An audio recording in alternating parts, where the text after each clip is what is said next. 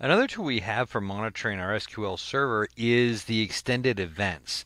Now, extended events is a replacement for SQL Server Profiler.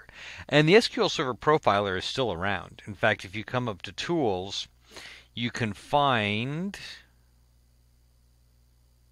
There we go. SQL Server Profiler. I looked down too far. It's right there. You can find the SQL Server Profiler.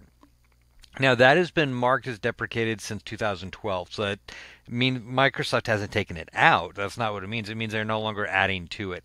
Instead, they're doing everything using extended events. So if you click on Management and come down to Extended Events, you'll see here are extended event logs. Now, these extended events are defined in sessions, and we have a couple of them that are currently running. And then we have this one right here, Always On Health. You'll notice that even though it's called Always On, it's currently turned off. And that's what that little red square there is. So that session is not running at the moment. The system health one and the telemetry events actually are. So let me expand this out a little bit. And you can see here in system health, we're tracking the event file and the ring buffer, and in telemetry events. So I can view these by right-clicking and clicking on Watch Live Data. And this will actually show me live data. Now, you're probably not going to see a whole lot of live data because this is an isolated system and I don't have people using it at the moment. But you'll see we do have a few things here, and you can look down and see the field or the field name, the value of the events that have been captured by this session. Now, the Always On Health. Let's go ahead and expand that.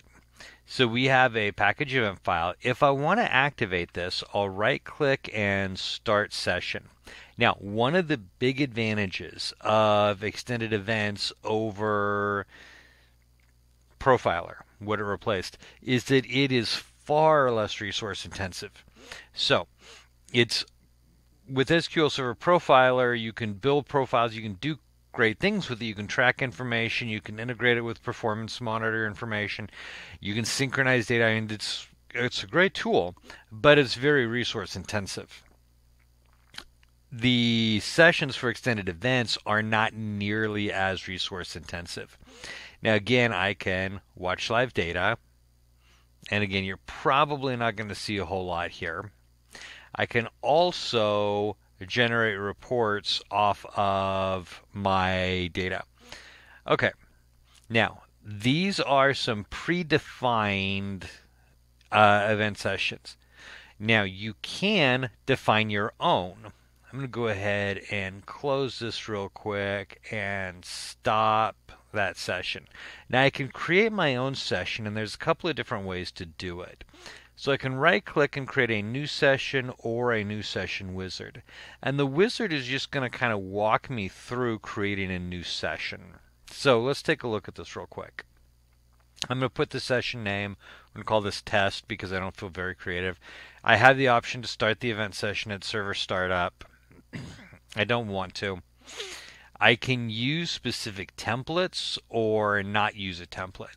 If I use a specific template, I can look at several different templates that we have here and use that template as a basis for this particular session, or I can generate my own. So I'm going to go ahead and count current logs, and we'll click Next. Select events to capture. Now it already has some of these predefined, so at the moment it's got the locks acquired.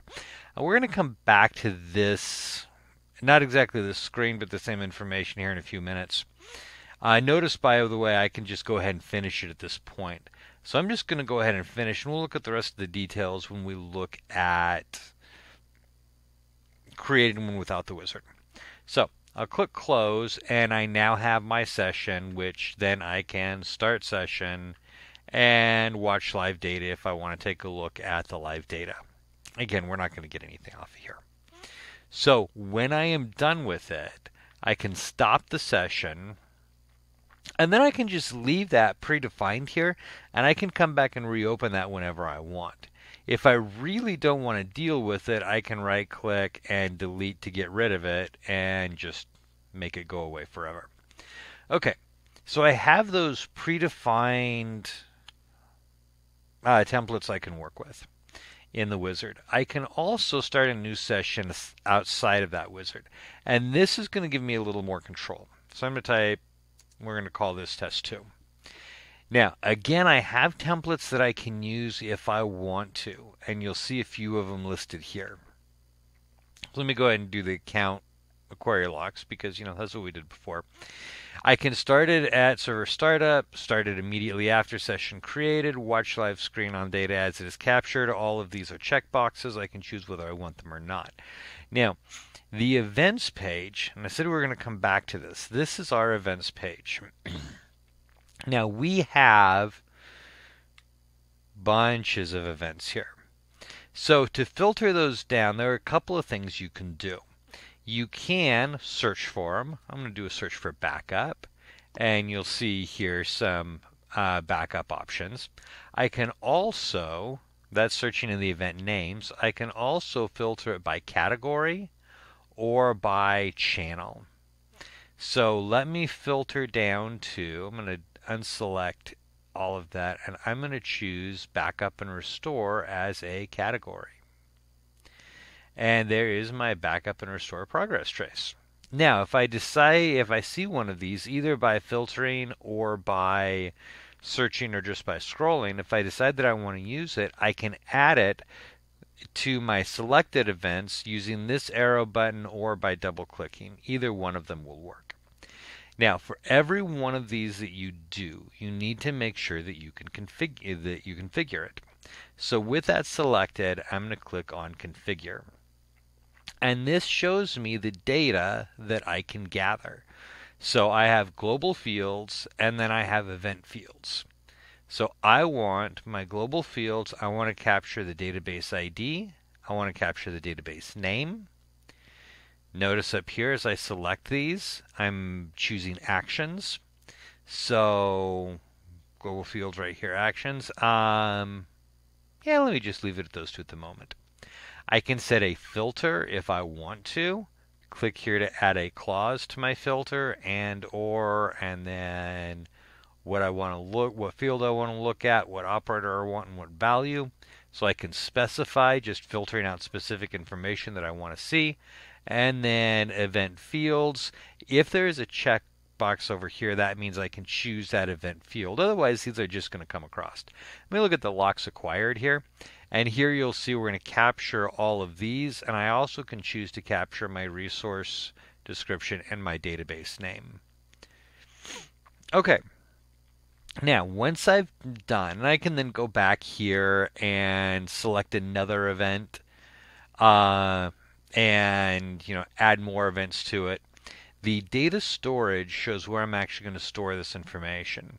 So right now I have a histogram. I can add an additional target, and I can save it to a file or ring buffer, or I can use pair matching, which means when if I have a start and a stop event, start transaction, commit transaction, once they match, it'll remove both of them. I can choose any type of storage here that I want.